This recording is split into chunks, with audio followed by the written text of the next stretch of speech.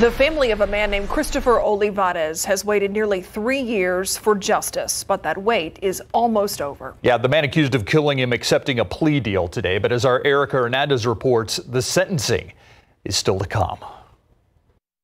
State of Texas versus Sebastian Hernandez. This packed courtroom was prepared for a trial. Instead, Sebastian Hernandez agreed to a plea deal in Christopher Olivares' murder. Mr. Hernandez, to the offense alleged in count 1 of this indictment as a first-degree felony, the offense of murder, how do you plead? Guilty, not guilty, or no contest?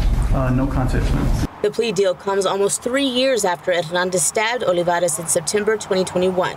Police said the men were acquaintances, but it's not clear what led to the murder. Hernandez was arrested 9 months later after his DNA matched forensic evidence at the crime scene and on the murder weapon. Sentencing will now take place on October 1st. What it will look like, a sentencing hearing will take place. Witnesses will be called up, and then the judge will decide what to sentence Sebastian Hernandez. The maximum she can give him per that plea deal is 32 years in prison.